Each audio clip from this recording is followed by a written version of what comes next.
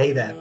I recently did a video on how to identify a fake Mont Blanc fountain pen, and in there I touched upon the topic of Iridium Point Germany, IPG. That is a stamp that you find on a lot of nibs, and someone in the comments said, well, maybe that warrants a video of its own, and I agree. Now, there is an excellent article written by Brian Gray of the Edison Pen Company, who wrote an article called, let me see, I'm just pulling it up here, IPG Nibs, What Does Iridium Point Germany Really Mean? It's on his website. I'll link to that in the description, edisonpen.com. And what I will use his article as a basis of a lot of the information I give you here, but I will add a lot of stuff from my personal experiences. So here's the deal. A lot of manufacturers put Iridium Point Germany on their nibs, and I think first we have to understand what iridium actually is. Why would you want to put that on a nib? Well, there's only one person who can explain that extremely well, and that is, of course, no one else than Professor Dr. Tarquin Danglebury, Chair of Penology at Cambridge University. I've invited him over, and I think he is best suited to give you this explanation. So, here we go. Take it away, Professor Danglebury. Ah, there you are. Professor Dr. Tarquin Danglebury. And Lord Windermere. Well, yes, and Lord Windermere. Chair of Penology at Cambridge University. That is, I am the chair of Penology at Cambridge University. Lord Windermere is not. He is merely my pet lobster. Now, we need to talk a little bit about iridium.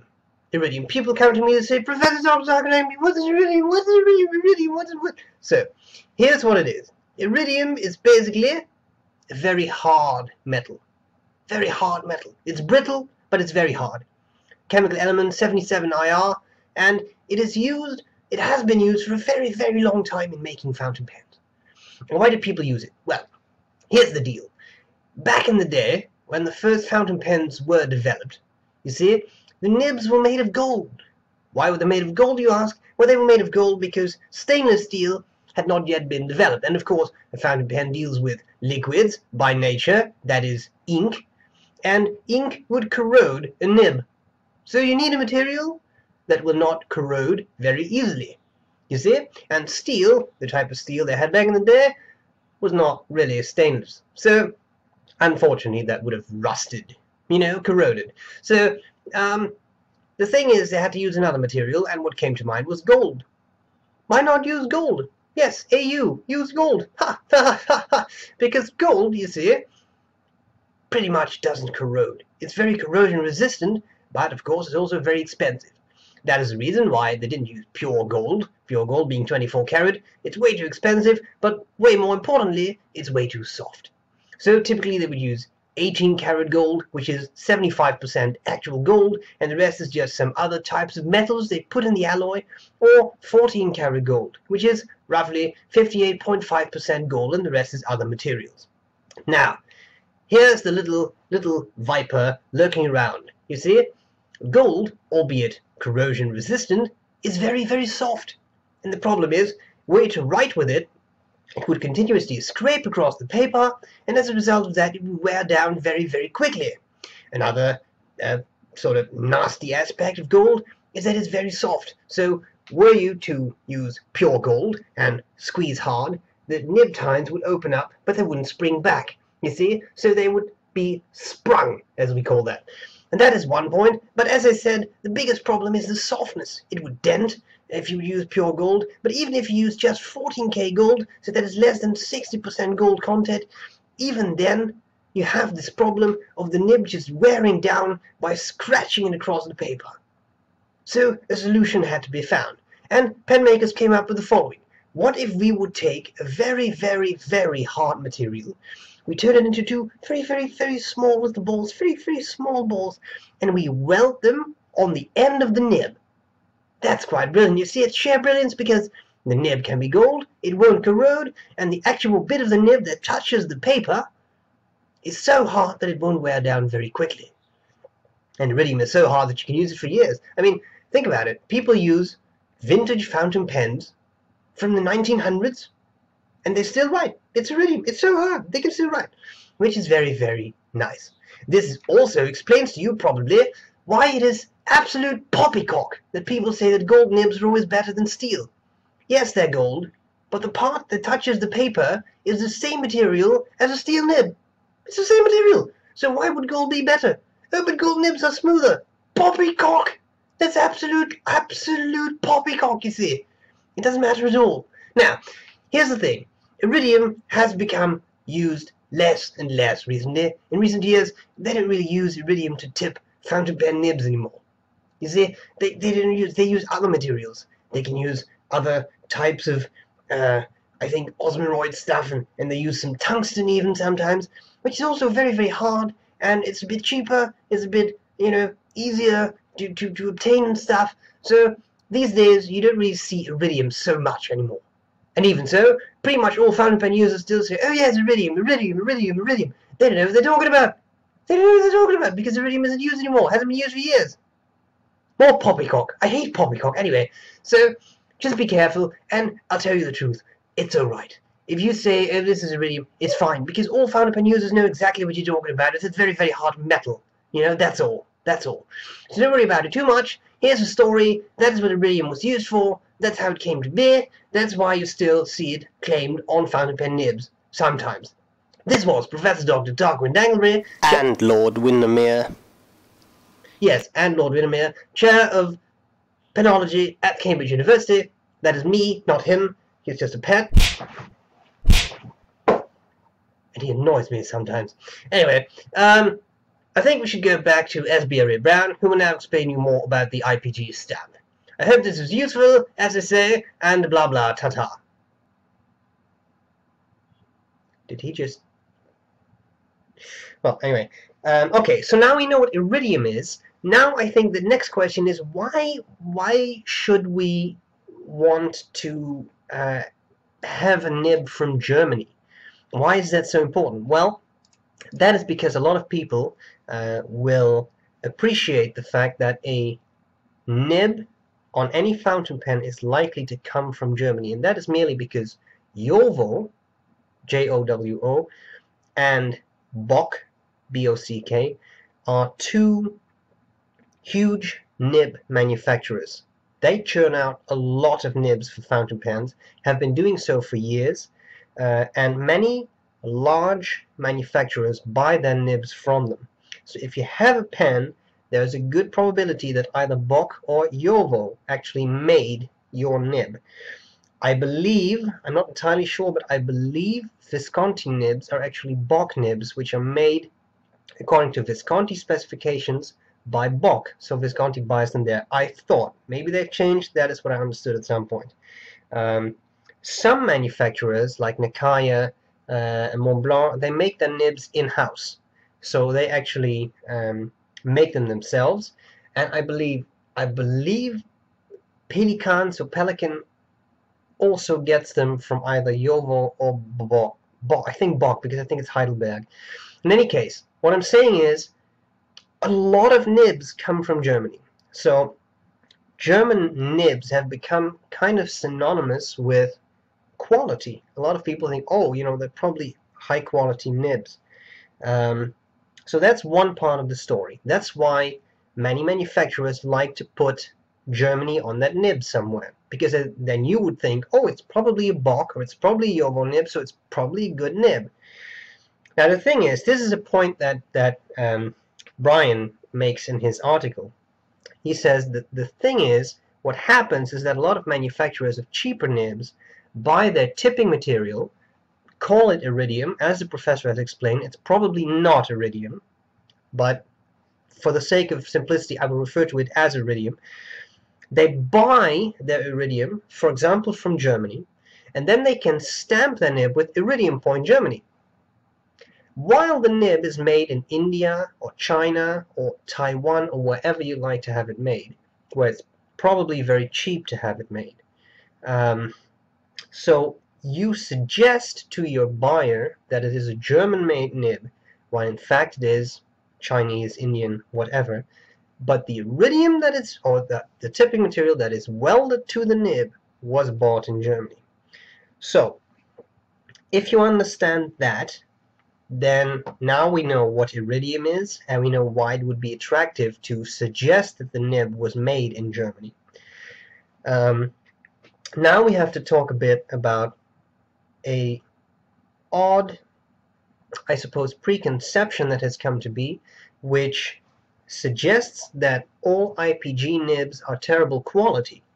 If you check out many forums online, including some really big forums, there are a lot of people who are fulminating and are claiming that all IPG nibs are terrible quality. Well, I have reviewed a large number of fountain pens, and I have been in the position, a very fortunate position, where I have been allowed to try a lot of fountain pens. Some literally cost $3, and some were over $1,000. So I can say that I have used my share of pens. And my experience, my personal experience, is as follows. As with anything, there are good nibs and bad nibs. And as with anything, no matter what's stamped on it, if it's a bad nib, it's a bad nib. I will give you a few examples of Iridium Point Germany nibs that I have used. Alright? I will start with this one.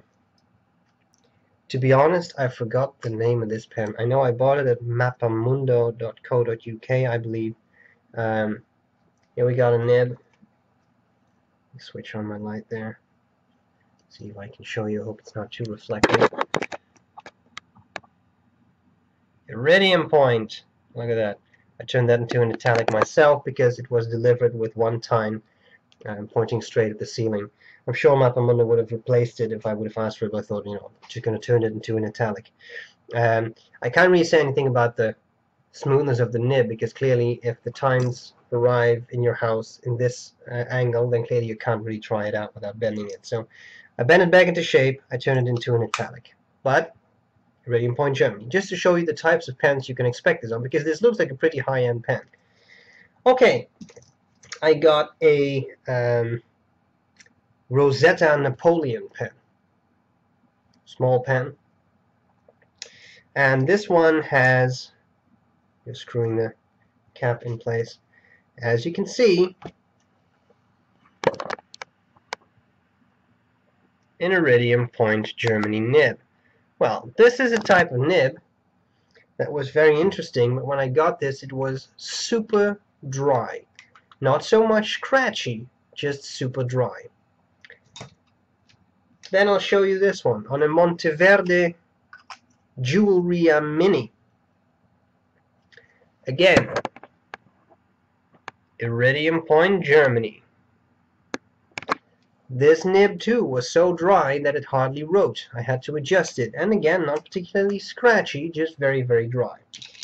Okay, Italics Teacher. That's a double-ended pen, has a nib on each side. I got this from mrpen.co.uk. The only reason I mention it is that that's the only site that sells this brand of pen, if you want to check it out. These nibs are medium and Iridium Point Germany, and they are fairly scratchy. I smoothed them out a little bit. Now here's the deal. Italics Parsons Essential, from the same website, same brand, but this one, as you can see, has been cut into a broad italic by Mr. Ford, the owner of the website. It has just been, the nib has been cut, as you can see, has been smoothed out. This is a great nib, and yes, the actual tipping was cut off and then smoothed out into, polished into a broad italic, but it works just fine. And all of these nibs all performed very differently. None of them were very scratchy apart from these ones that I smoothed a bit. All of them worked fine. So yes, I have also used a few, I think I've used a few Iridium Point Germany nibs on that were on Indian pens, and they were very scratchy. So bad that I've thrown them out at some point. I just couldn't take them anymore, so I just turned the nib into something else. So those nibs were definitely not German made. I'm not saying that that would be an automatic guarantee of quality. They were made in India. I'm not saying that that is not like that. I'm not saying that's a sign of low quality. What I am saying is they were not made in Germany, and they were stamped IPG, and they were just not great. So whatever people put on a nib doesn't mean it's good quality or bad quality. What matters is good tuning, and Brian in his article shows you all kinds of things in very nice high magnification pictures, things that could be wrong with nibs. That is the issue. Okay, so if your IPG nib doesn't write well, the tines could be misaligned. If there is low quality control, that is likely to happen. It is more likely that there is lower quality control in plants in, say, China or India than in high-end factories in Germany like Bock or Jovo. I don't mean that in any bad way. I'm not trying to be offensive, but this is something that we encounter as fountain pen users. If you've ever used a lot of Indian pens or a lot of Chinese pens, you probably know what I'm talking about. Some of them write really, really well, but some of them hardly write at all. So that quality control is a known issue. The nib tines could be misaligned. The nib slit could be too tight. That is what was the case on these two pens. In principle, the tipping was fine, the alignment was fine, but instead of having a slit like this, slightly exaggerated, it was like this, completely tied together, and that hampers inflow. So that is something you can check out. That has nothing to do with the fact that it's stamped IPG. That has everything to do with the fact of how it was tuned. So let's conclude this. What to do about this? Well, there really is only one thing you can do. Check it. Get the pen, use it, check it. If you can't buy it, go to a store, try it out. If it's a pen brand that is not sold in stores, you either take the risk and you order it all the same, knowing that you may have to tune it, or you don't take the risk and you may miss out on a nice pen. One thing you can do that Brian suggests in his article is ask the supplier where the nibs are made. Officially, they have to state where they were made. So if they were not made in Germany, but made in China, India, Taiwan, whatever, they have to say so. Whether they really will, of course, is a whole different matter. So again, this is an empirical matter. You're going to find some excellent Iridium Point Germany nibs. For example, the nibs that Brian uses on his Edison pens, I think, are actually Iridium Point Germany stamped. But those are excellent nibs, and Brian tunes them before they leave his warehouse. So clearly, as I said, it's all in how they're tuned. So the one take-home message I would like you to get from this is, no matter what is stamped on a nib, it doesn't really influence the quality. And it definitely doesn't tell you that the nib you buy is actually made in Germany. And again, I have also used excellent IPG nibs from India. I have used excellent IPG nibs from China, so you just can't really say a lot about it. It's really an empirical question that you can only answer by trying out nibs, seeing what you like. So, this was me rambling a lot about IPG nibs. I hope it wasn't too boring. I hope you may have gotten one or two things from it. Big thanks to Brian for putting together an excellent article. Again, read it and check out his pictures of what could be wrong with your nib. I thought it was very, very informative. So check out the link to his website below, menu, articles, etc. That's all. I hope this was useful, and I'll see you later. Bye-bye.